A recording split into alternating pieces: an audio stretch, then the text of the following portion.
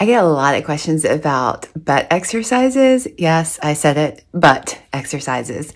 And this is a really, really hard one because your butt is hard. It's hard to keep looking great. And I heard this in one of my workouts not too long ago that it doesn't matter really what age you are, you're going to have some sort of dimples on your butt even when you're younger, which is like, really, did I have dimples? I don't remember, but they're there. So regardless of what I share with you, there are going to be some imperfections on your butt normally, unless you're just really, really, really diligent, which is super important, and that you are just doing some of the things I share with you today.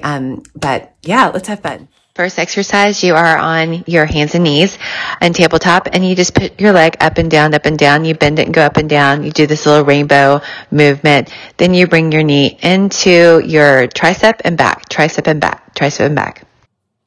So when you are again on your hands and knees, but you have one of your elbows down and you put the weight behind your knee and then do to the side and then back, side and back, side and back. You go up and down. I love bands. The cool thing about them is they come in different strengths. So you can get heavy duty, you get lightweight bands, and then you just put it on your knees, above your knees. You can grab some weights or not, and you can do things like squats, up and down, up and down. This is great for a lot of different things. Then you can do squat down and move to the left and the right, back and forth. Then you can also do a leg lift to the side, on either side, back and forth, back and forth. You can also do it to the back if you like, so the side, and then squat, curtsy, back and side, squat, curtsy, back and side. And you can also do that with your one leg elevated.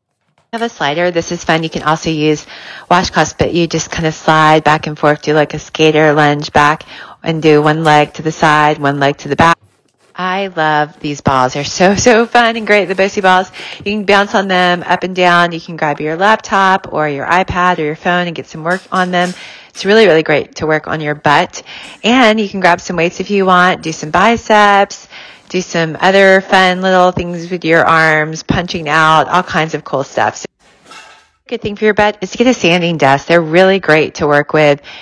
And don't forget, there's always some good butt creams out there that I would recommend. I use one, not every day, but one called Hot Cream. It's really good. You can find it on Amazon, not very much. It has a oil as well. It definitely burns, so you know it's working. And Beauty Counter also has some stuff they've recently come out that I'm trying. So definitely get yourself some good butt cream to use. A great way to work on your butt is to get a pair of Zaya leggings. These leggings, guys, suck you up, put your butt tushy up, suck you in, make you look amazing. So if you're looking for that instant butt lift, I always tell people get a pair of light and tight.